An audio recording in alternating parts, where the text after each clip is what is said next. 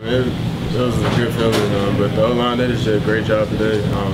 They pretty much opened the hole up every single play, so it was a good feeling. You guys, Austin said he wasn't surprised because you've been doing it all camp. Did you surprise yourself at all? Yeah, I surprised myself a little bit. I mean, I didn't know really what to expect. I mean, I just came in the game nervous, but my teammates, they helped me along. They all been so encouraging to me and just moving me along, so I really appreciate it. How soon did you lose that nervousness? Probably about the second or third carry. I think my first carry I kind of stopped in the middle of the field, and I should probably just kept going. But yeah, I was pretty nervous the first couple carries. A lot to learn from this game? Oh yeah, I feel like I got a lot to improve on, a lot of things to just fix. But yeah.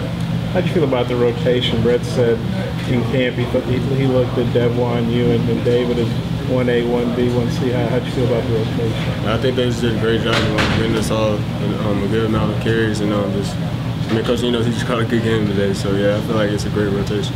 Having that rotation, how does that affect you and help you? Just getting that many carries early on, it kind of gives you a lot of confidence. So that the coaches believe in you that early, so it gave me a lot of confidence.